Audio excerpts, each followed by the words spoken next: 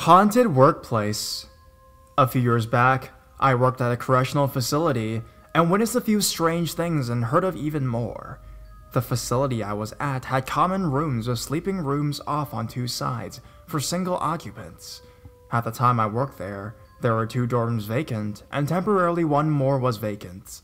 The first thing I personally encountered was at the back of one of these vacant dorms was a door to outside gated area that had to be checked every day to ensure was still locked and secured every night whenever someone entered that particular dorm. A young girl crying could be heard coming from one of the back rooms close to the shower, and there would be a general creepy and depressing feeling to the whole room. The other event I personally witnessed, I was in the control center being trained to work that area, and while we were going over the camera controls in the transport bay, which was empty and secure, a hand suddenly covered the camera for about 3 seconds. There was no one in that room, as we would have to grant access to the room after request by radio. Also, the camera was ceiling mounted and 15 feet off the ground, and there was nothing in the room even close to tall enough to climb on to reach that high. One of the encounters I was not present for but was told by my superior was that during a head count at night, the count came up to 1 too many in the dorm. After 2 recounts and coming up with the same wrong number, the control center turned the camera to that dorm and saw a figure sitting at the table in the middle of the room that the guards were not physically seeing, but subconsciously counting as a resident of the dorm. There was also a figure in a black outfit that would pass by windows at the hall at late evenings or night that more than a few people had seen. The last thing I had been told, one of the residents that was in the lockdown complained to me several times that on nights that happened to be a full moon, he kept being woken up, being unable to scream for help, and having something he couldn't see, trying to pull him into the wall.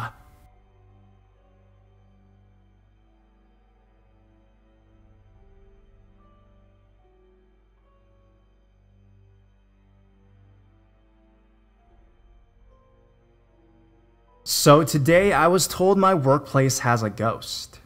So I'm joking around with some coworkers this afternoon. Typical Friday end of a busy week banter.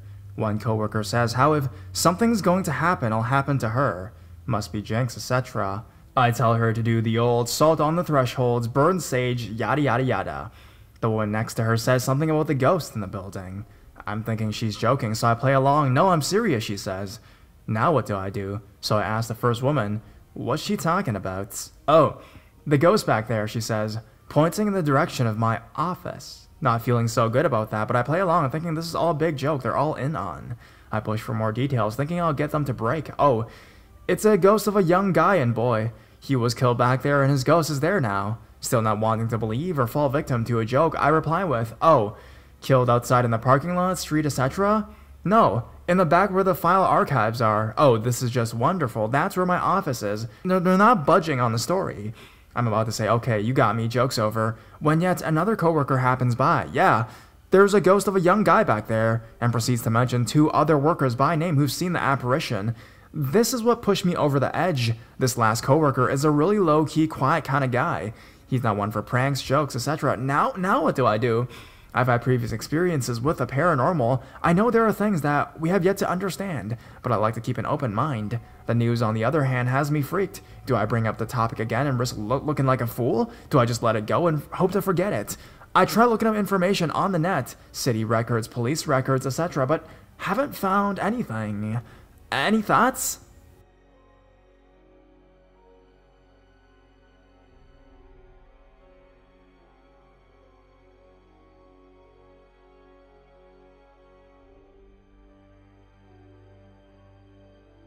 Potentially haunted workplace. Hey guys, first time poster on this sub, but not much of a story. But I had a couple spooky moments last night at work, so I thought I'd share and see what you guys think. Also, I'm a mobile, so forgive me. I work at a liquor store. A small, weird little store that was formerly a bottle depot. There's 2 floors, the top floor being an office space with a bathroom, and the first floor consisting of the sales floor, a huge back room and cooler where we store the beer, and a receiving room at the very back of the store. All these areas are relevant to the story. There's also a large inn next door, but I'll talk more about it later. I like working at the store. The location means that we don't get many customers, save for the odd trucker or inn patron. Myself being quite introverted, it's nice to be just able to sit back with a book and get some time to myself. However, the store always sort of creeped me out, especially the back room. I'm not too sure why. I guess because it's very large, with no other sound other than the AC units, keeping the beer refrigerated. But it always gave me the feeling that someone was watching me. Well, last night, about an hour and a half before closing, I was doing my normal duties of washing the floors and pulling bottles forward. There were no customers in the store, and there was no sound other than the radio. Suddenly, I heard someone whistle a tune. It wasn't a specific song, just 3 seemingly random notes. I knew it couldn't be the song on the radio, because I had already heard the same song play earlier in the day.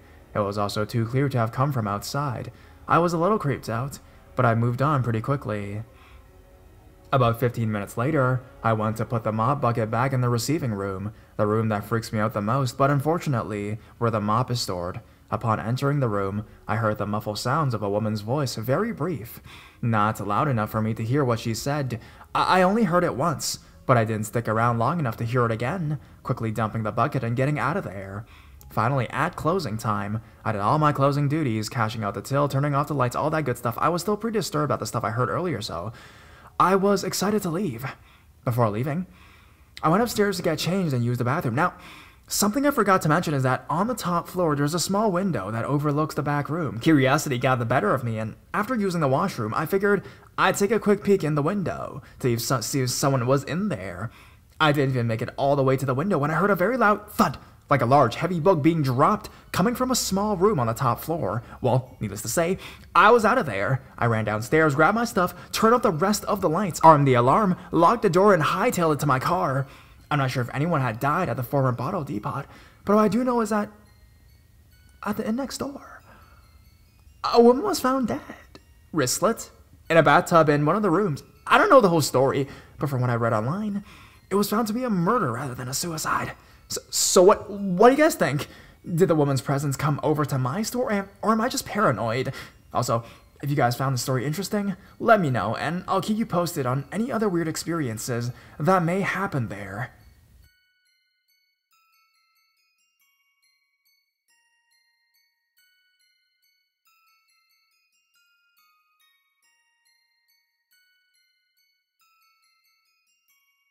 Little Goes Big City.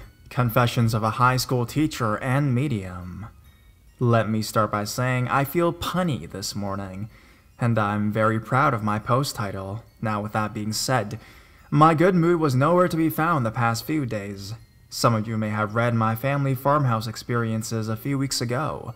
Given the warm responses I received, I felt inclined to talk about something much more current. I am a high school teacher in downtown Pittsburgh. Our school is located in a historic building. Many of the buildings down here are original with cosmetic updates. I am also a psychic medium. Wow, that seems kooky to actually write out, you know? Now, to be specific, I am clairvoyant, meaning I can see dead people and other spooky things that are not at all human. Teenagers are emotional, and they bring a lot of baggage with them. This includes baggage of the dead type. I have seen doppelgangers, a man hanging in an unlit room, people attached to the backs of students as they sit in class. But the story I want to tell is something I believe original to the building or location, not the students. I should add, our school has black marble in many spaces of the school. Our bathrooms are floor-to-ceiling quartz and marble walls, so are our main floor and each elevator lobby. If you are someone into crystals and natural materials, this may interest you in connection with the activity. There are 3 spirits that have been bothering the most the past few months. Spirit 1, I call her Dirty Feet. When in the bathroom or sometimes in my classroom, I can see the knee down to feet dirty legs. Dirt and moss, human waste on them. The spirit smells musty and likes to scare ya. Spirit 2, in our student stairwell, there is this solid black figure, black like coal, a man with a wide grin and red eyes. He seems to breathe like a smoker, heavy, and steam coming off of him. This is not so surprising, as there are many fights and turmoil happening in the stairwells on the daily. Other teachers have commented on how much they dread stairwell duty, not because of the kids, but because the feeling of dread and anxiousness they get. Spirit 3, this bitch ass is old. I do not get scared much anymore, however, This guy made me physically run out of a room. There is a feeling of heaviness and being watched in our basement classrooms. In this room, I also have my printing press kept.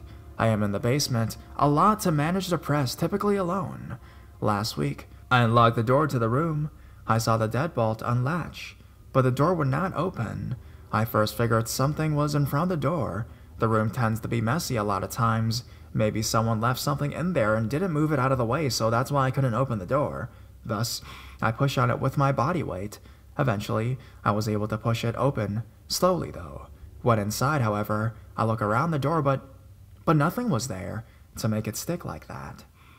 Once open, it swung freely back and forth, back and forth.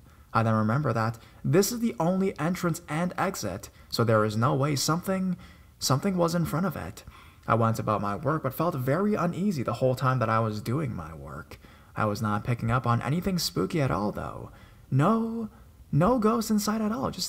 I don't know, just that feeling, I guess. The tingle between my shoulder blades. I kept looking over my shoulder all the time, but no one was there. I started to lock up, turned the lights off, and did something every dumb white girl does in a horror movie. I turned around. I shit you not. In the back of the room by the printing press was a tall man in a hat with a yellow teeth grin waving at me. I've never left a room so fast in my whole entire life. I almost forgot to lock the deadbolt. Now, I do have a few theories about this waving man. I do not think that he is the infamous Hat Man. I have seen the Hat Man, and it's different. It's very different. He's dreadful, but not mockingly evil. And I could see this waving man's face. I could never see the Hat Man's face.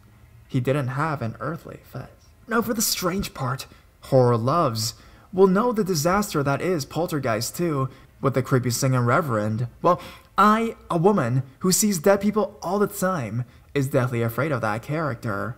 And the waving man looked just like, you know who, the bitch-ass reverend. I believe whatever is down there is not human at all, not good, and also not from a movie, but projected itself to be something I have a strong fear of, to scare the shit out of me like that. And it worked. I am terrified. I couldn't even tell my fiancé about the encounter without getting choked up. That is so not typical of me, you know? I have to go back down to that room to work. Yesterday, I heard mean laughing went down there no matter. I have a job to do, and cannot avoid the area, try as I might. P.S. I am not taking any forms of medication at all. We also get our medical level checked all the time, because we are out of school, so it's not the air or the CO2 at all. Update. I guess I am a medium? Also, I got some crazy info from my birth father that explains my abilities that I've never ever known before.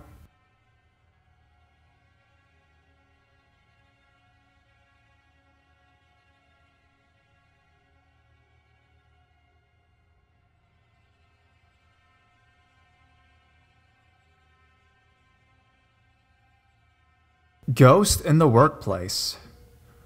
I work in an old historical hotel. It used to be a brewery, actually. Some creepy things seem to be happening in it. On the second floor in room 217 sometimes, I can hear music coming from the room right next to it, when it is clean and vacant, and my partner cannot. On the third floor, room 300, the curtain to the window will open by itself, and the bathroom door closes while I am in there cleaning. Standing in the longer end of the hallway on the third floor, at the end of the hallway next to 309, there is a strange feeling, like someone is standing by 301, staring back at you. On the fourth floor in 425, I had arranged my shampoo, conditioner, lotion, and mouthwash like I always do, then I cleaned the tub, toilet, and floor. I looked up, and they were all rearranged, all backwards and strange. Then, on the fifth floor, our penthouse suites, 504 and 500, just really strange stuff happens. There is also an elevator we take to get to the fourth floor to the fifth with our carts, and sometimes it refuses to let us off when we need to get off of it, and will bring the housekeepers to the bottom floor and back to the top, skipping the floor we need to go to get off on again. Other housekeepers have had other experiences as well. Guests also have. Any thoughts?